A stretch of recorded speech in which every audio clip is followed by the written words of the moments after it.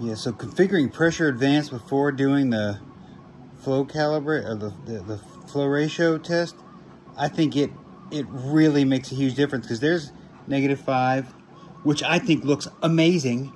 There's 0, which also looks absolutely amazing.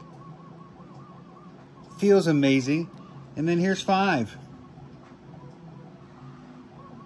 It looks amazing too. I honestly don't know which one to pick. Under the camera, it looks like 5 looks the best. Although I did think that -5 was the best.